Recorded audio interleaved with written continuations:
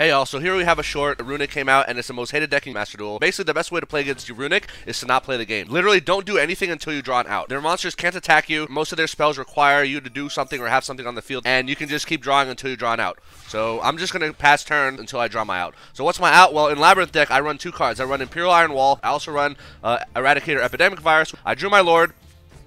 I set 4, I pass. Alright, now here's how you win. So now that you can finally play, welcome Labrynth into Trap Trick. Trap Trick will banish Eradicator Epidemic Virus and set Eradicator Epidemic Virus.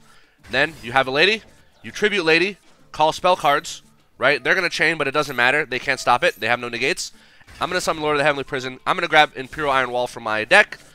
And basically, I'm just going to say goodbye to every single one of their spells. Now, I know they have a bunch of floodgates, but it doesn't matter because I have Imperial Iron Wall. Every spell that they draw for the next 3 turns is going to be destroyed. So, yeah, this game is over. I'm going to flip this, and they're just going to scoop. That's how you beat Runick. You don't play them until you have an out.